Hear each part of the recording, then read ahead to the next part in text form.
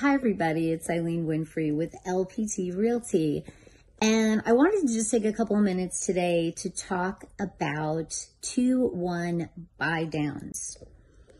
So whether you are currently in the market to purchase a home in 2023 or you're getting ready to put your home on the market, you need to know what the 2-1 buy down is, what the advantages are for the buyer and or the seller, and how it works. So it's actually a pretty simple program.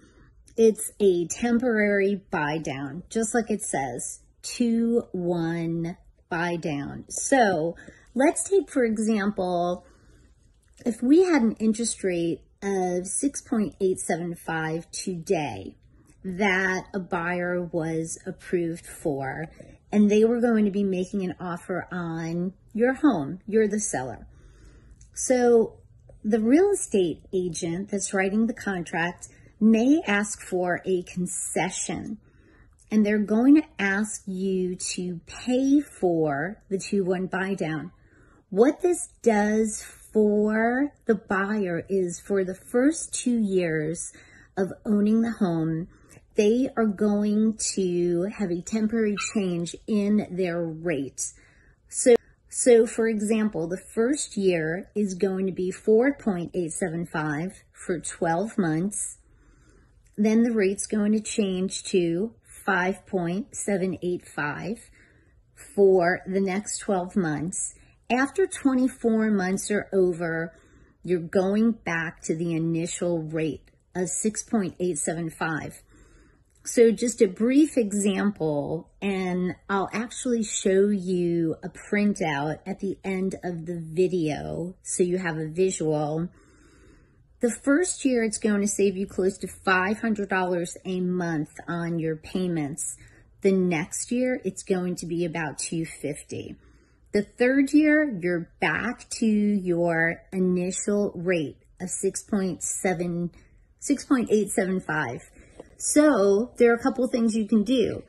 If you're in the position where you know you're going to be having a couple raises in the next couple years, the change in payment is not going to affect, your lifestyle in any way, you may want to continue paying as is.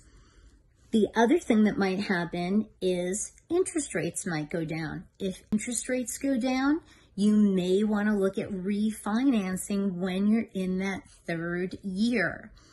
Also, you may want the 2-1 buy down because you know you're not going to be living in the home for much more than 2 or 3 years because you get relocated with your job often. There's all sorts of reasons to have the 2-1 buy down and make it successful for you in your negotiations.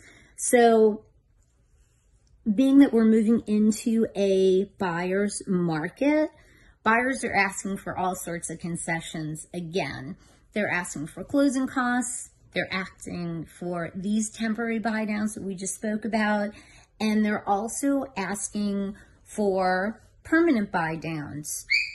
These are something that you're more familiar with when people want to buy down a couple points so that they have a permanent lower interest rate.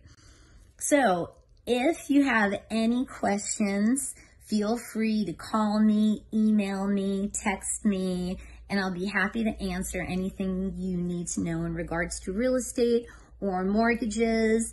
And you'll see the flyer from my mortgage lender, Ted Bogert, and he is happy to answer your questions as well. So I hope that helped, and I'll be chatting with you soon. Bye-bye.